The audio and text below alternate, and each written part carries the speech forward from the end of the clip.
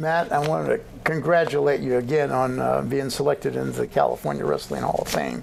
Thanks, Alan. Yeah, I've got some questions, but I ask you about your background. Sure. What individual had the greatest impact on your wrestling career? You know, that's a really tough question to answer, and I'm sure everybody has mentioned that it just does take a village to create a champion. And so I'm really thankful for my first coach, Larry Lier, who was my coach from 1st grade to 8th grade in small town in Grants Pass, Oregon. He taught me a lot of the fundamentals of the sport. And then I think that for my mindset, which took me, I think, further in my career, was Sergio Gonzalez, who was a 1972 Olympian for the U.S., and he was just a really special man who influenced me and helped me love the sport and love being creative and mentally tough, and gave me a mindset that allowed me to be successful. He was quite a man. Didn't he wrestle at UCLA? He did. He was a 105-pounder for the Olympics. He was, yeah. Did you have a wrestling idol or hero growing up? You know, the way I got into wrestling was just I brought a flyer home from school. But the reason that, my family, who had no exposure to wrestling, I was the first wrestler of any kind in my family, was that my dad worked with the mother of a local wrestler, Danny Vidlak. So Danny Vidlak was a 2-time All-American for the University of Oregon. And so as a little kid, when I just started getting in the sport, 1st through 5th grade, I had his posters up on my wall, and wanted to wrestle in college like him. So. Wow.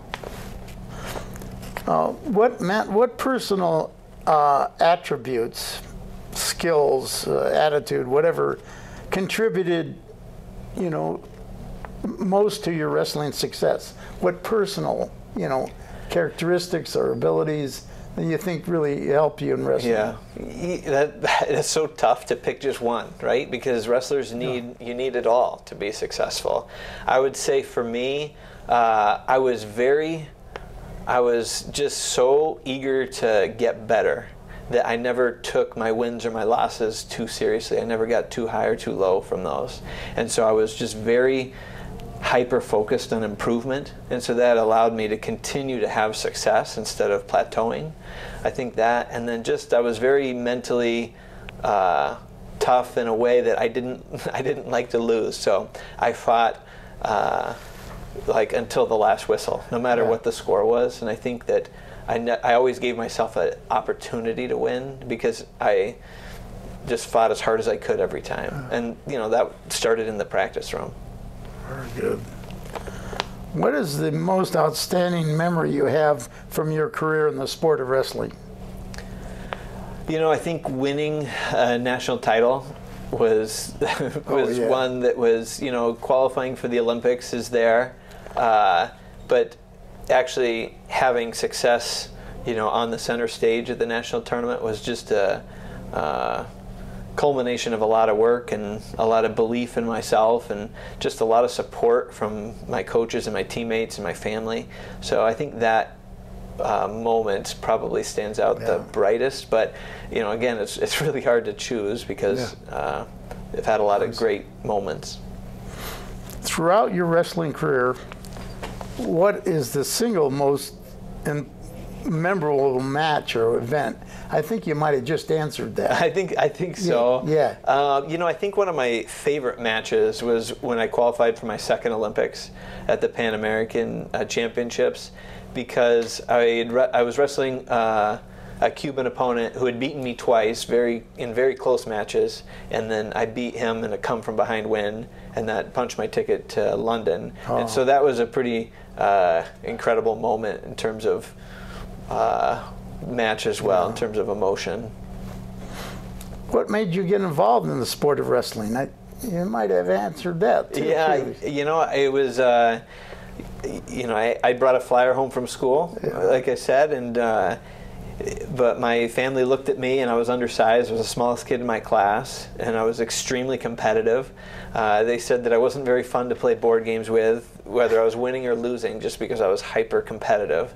And so they thought that you know, my dad really thought that the wrestling might be good fit for me both physically and mentally, because I would, you know, be able to compete against people my size, and, you know, the individual nature of, and the, you know, just the physically demanding sport that wrestling is, just having that hyper competitiveness is an important skill.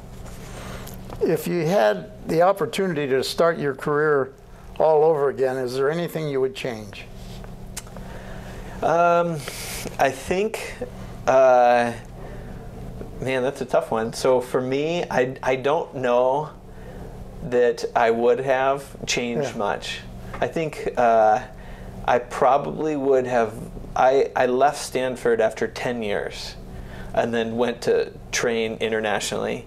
And I think I might have done that just a little bit earlier in my career to broaden my horizons. But, you know, I can't say enough. Kerry McCoy had come in at that time when I graduated, and he was an incredible coach for me. He really taught me how to compete at the international level, because I had never really been around an international coach before that. So, you know, I was in a great situation, but I might have left a year or two earlier just to get into a little bit different environment. Yeah.